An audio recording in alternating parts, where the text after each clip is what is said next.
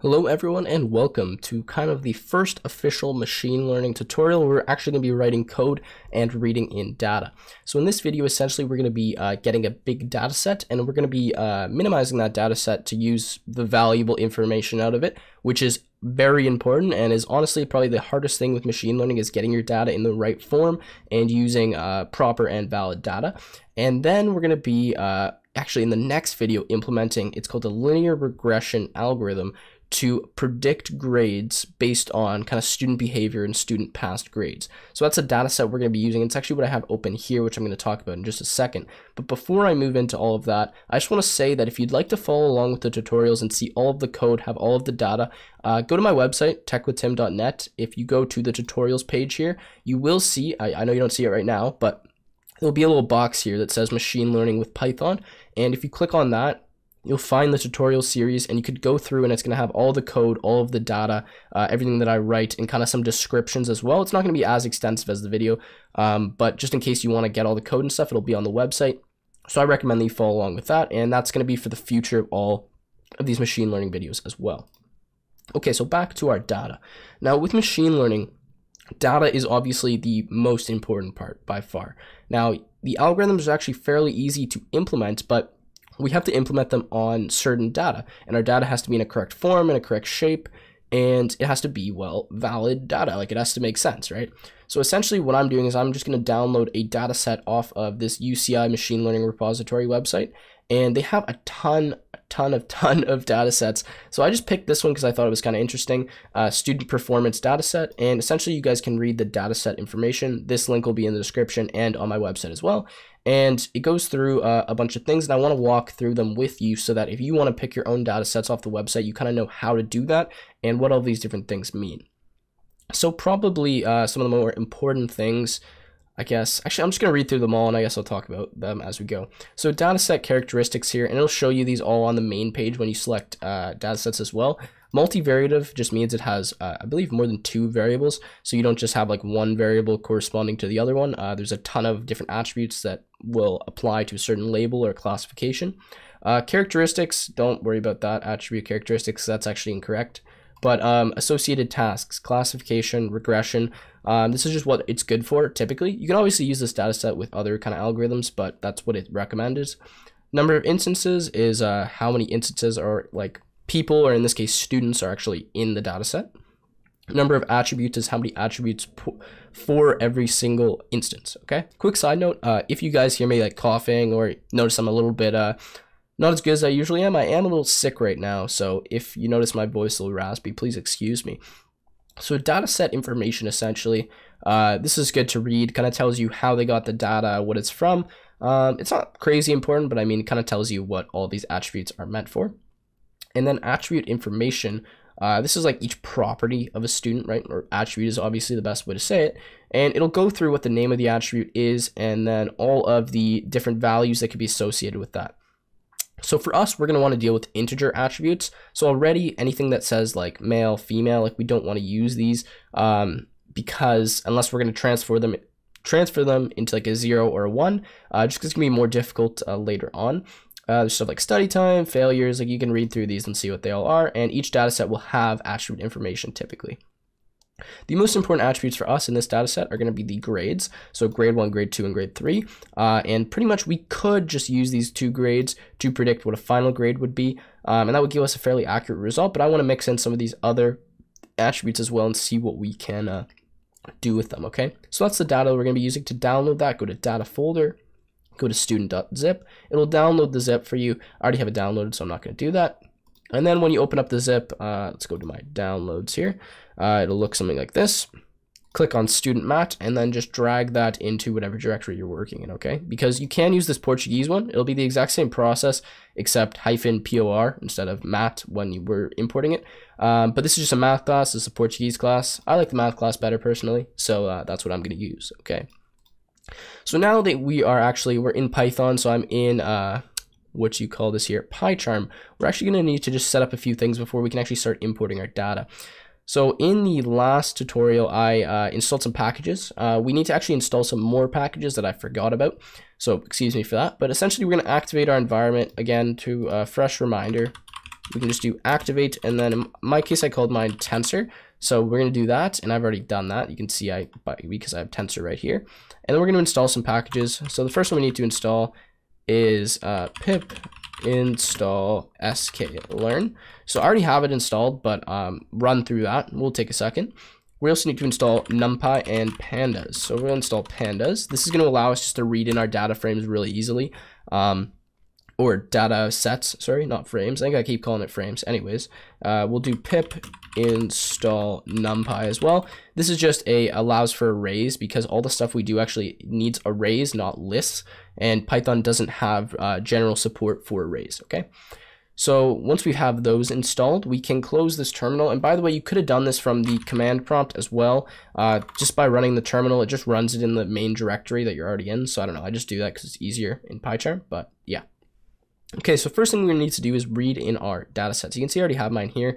So to do this, we're gonna say data equals pandas, and I think I actually brought that in as PD. So just copy these import statements here.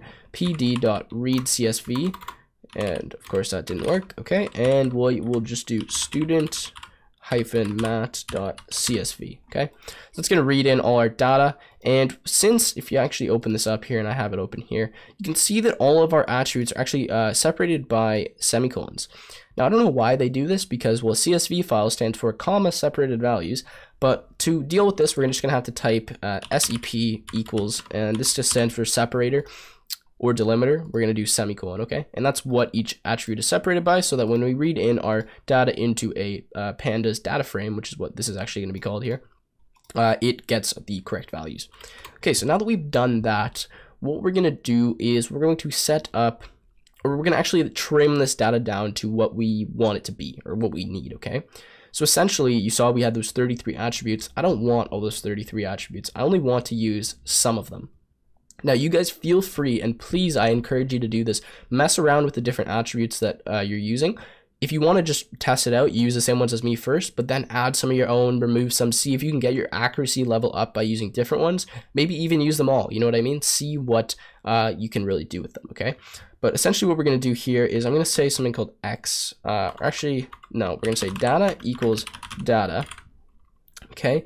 And then in here, we're going to put another little list thing, and we're just going to type in the attributes that we actually want. So in this case, I'm going to do G1, G2, G3, I'm going to do study time, okay, and what else should we do? Let's say here, study time, and I'm just going to look at my other screen here, see what else we had. Oh, absences and failures, okay, and these are, you can see the list of attributes, obviously, if you go to that website that I was showing you. Unfortunately, I closed it, and then you can see what all of them actually mean. Try to pick ones that only have integer values associated with them, because it'll make your life a bit easier. But if you, for some reason, pick one that doesn't have a value, integer value, you're going to have to change all of the values within this data frame so that they're integer, so they can actually work with the thing that we're going to be using, okay? All right, so these are our attributes, and you know, I'm actually just going to show you what our data frame looks like when we print it out, because I think it's kind of interesting. So if you do data.head, this is going to grab the first 5 elements of our data frame and print them out to the screen and just show us what they look like. So before I change and manipulate the data, I'm just going to print the head out here. So I'll just run this quickly. I already have a configuration set up. And you can see that it's showing us all these different attributes. Can't show us all of them because there's not enough room in the console. And then what their values actually are equal to, okay? And that's kind of what our data frame looks like. And then if I want to, I can copy this and well, paste this down here. And you can see what the difference is now with our data frame. So you can see we've cut down from 5 by 33 columns to, it doesn't say, does it? Well, anyways, we've cut down to however many attributes this is, which is 6, okay? So now we're going to define what we are trying to predict. So what value is it that we actually want? In this case, we want G3, and G3 stands for their final grade. So we're going to do predict equals, and then just in this case, we're going to type the attribute name, which is G3. And this is where I'm now going to go into talking about attributes and labels. Let's see what time we're at. 9 minutes. Okay, we'll go for another few minutes before I cut and go to the next video. But essentially, everything here is known as an attribute, right? It's part of a student, and it's unique to each student, like these attributes, right? And labels are what we want to get based on attributes. So in this case, our label is actually going to be known as G3, because based on all these different attributes, we want to determine what G3 is. Now, yes, I know I have G3 in here, and it is still an attribute, but we're going to remove that when we are actually testing and training this data set, okay? So this predict is also known as a label. You may hear people say that. And essentially, label is what you're trying to get, right? What you're looking for. And you can have multiple labels, and you can predict multiple labels. And you can also predict, what do you call it? You can have like a ton of different attributes. You can have one attribute. You can change it around. It's all variable, okay? So now that we've done that, what I'm actually going to do is I'm going to set up 2 arrays, and one array is going to define all of our attributes, and one is going to be our label, or labels if we had multiple. So in this case, I'm going to say x is equal to, and I think we're going to do np.array. So we're going to set this up in array because this is what we're going to have to use. And we're going to actually just do data.drop. And in this case, I think this is what you do for it at least. We're going to drop G3. So essentially what this actually does for us, and actually I need to do this, I think, based on what I'm looking at here. So G3, but we can actually just use predict. So this is more optimized if we're going to change what we're trying to predict. But essentially what we're doing here, right, is this is going to return to us a new data frame, and these are what these are all called, right, that just doesn't have G3 in it, because this is going to be all our training data, and then based on that training data, we're going to try to predict like another value, right? Okay, so X, and then Y is going to be all of our labels, whereas this is all of our features or attributes, okay? So what we're going to do now is going to do np.array, and then here we're just going to go data, and what do we need for data? We're just going to do data and then predict in here, because we only care about the actual G3 value here, okay? Now let me just check. Yeah, that is correct. Okay, so we're gonna do that, X and Y. Now what we're gonna do is we're actually going to split these up into 4 variables. We're gonna have X test, Y test, X train, and Y train, okay? And not in that order, but you'll see in a second. So we're gonna do X underscore train, Y underscore train, not equals or greater than sign or whatever that is, and we'll have X underscore test and Y underscore test. And this is going to be equal to what is this command? sklearn dot linear model or model selection actually dot train test split. So it's giving me all those, which is very nice. And in this case, what we're going to pass X, Y, and then for what is this value actually called? Just gotta have a look at my other screen. Test size, this is what it is. Test underscore size is equal to 0.1. Okay, so let's talk about what this is doing. Essentially, we're taking our all of our attributes and all of our labels or whatever we're trying to predict, and we're gonna split them up now into 4 different arrays. So we have X train and Y train. Now, X train is gonna be a section of this array. Y train is gonna be a section of this array, and then we're gonna have these test data that we're going to use to test the accuracy of our model that we're going to create, or of our algorithm, all right? Now, the way this works essentially is because if we trained the model off of every single bit of data that we have, and then it would simply just memorize patterns, right? Because computers can memorize things like amazingly. So think about it, kind of in a way, say like you're in class, right? And actually, okay, that's a bad example. Let's just say this, right? If we train the model off of the data we're going to test it on, it's already seen that information, so it already knows what the answer to that question is, or to that prediction. So we can't train the model off of our testing data. Otherwise, we're going to get inaccurate results because it's going to be able to pretty well get perfect because it's already seen that information. So essentially what this does is we're splitting up 10% of our data into test samples so that when we test, we can test off of that. And it's never seen that information before. Hope that makes sense to you. And this is just what this whole mess of code is doing for us, all right? Test size, and then X and Y is just taking our labels and features or attributes or whatever, okay? And I think I'm actually going to cut the video here. In the next video, we're going to go into actually applying this into an algorithm, talking about how that algorithm works mathematically, and then maybe, I'm not sure if it'll be in the next video or the one after that, we'll do predictions and so on with that, okay? So if you guys enjoyed the video, please make sure you leave a like and subscribe, and if you want exclusive updates on when the next machine learning videos are coming out, make sure to follow my Twitter, Tech with Tim, because that's where I'm going to be posting pretty much all the information for this. Anyways, I'll see you guys in the next video.